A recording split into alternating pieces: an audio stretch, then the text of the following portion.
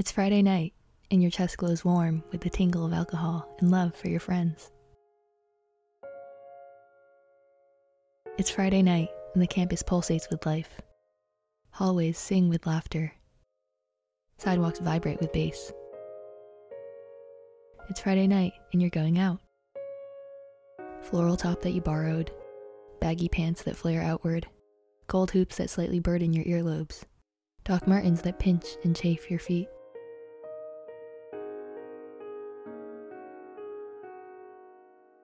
The air of the frat house is thick with the stench of vodka and testosterone. Garish multicolored lights and a constellation of red solo cups barrage your eyes. You are subsumed by the tidal wave of bodies, dragged and driven by the current. A piece of flotsam collides into you. He asks if you want to dance. You say okay, believing still in the earnestness of words. Immediately he grabs you and imposes his mouth upon yours. It's slimy, alien, shocking. You almost gag. But you don't want to be rude. You don't want to start conflict. You don't want to rock the boat. You feel like you owe him something in return for the gift of his straight male attention. So you say nothing. His hands grasp at places you don't want to be grasped. But you say nothing.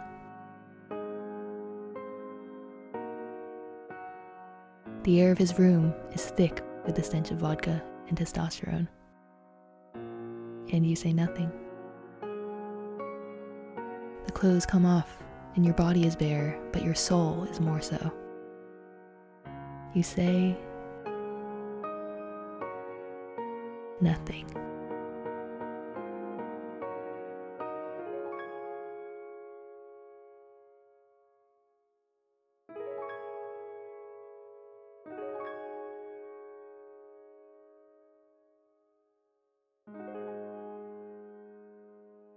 Your insides hurt, your outsides hurt, but patience is a virtue, they say, so you bear it.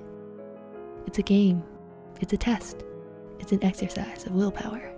It's waiting for the next episode to load while the Wi-Fi buffers.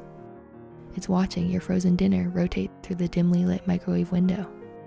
It's counting sheep while you twist restlessly beneath sweat-laced blankets. Your body screams pain, but your clenched jaw stifles it. It's a game. It's a test.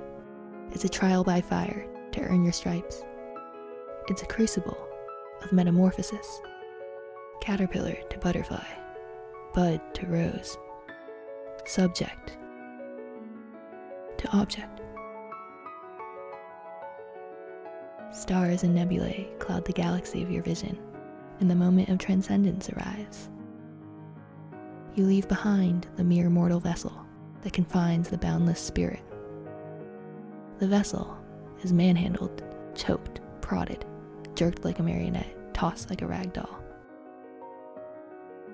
But you float above, swaddled by a cocoon of pink-tinted clouds, serenaded by lilting birdsong, bathed by warm whispers of sun. And then you fall back down to earth. You stagger home alone in the dark, arms crossed to protect, back hunched to shrink. The chill of night is bitter and biting on your skin. You stumble to the bathroom, and wisps of blood dance in the toilet bowl like food dye and vinegar, a celebration of festivities, of death and resurrection. It reminds you of the Japanese swirling ink paintings you learned to make in first grade art class, Suminagashi. It's pretty. You laugh about it. You wake up the next morning, crust adorning the inner corners of your eyes, and you laugh about it.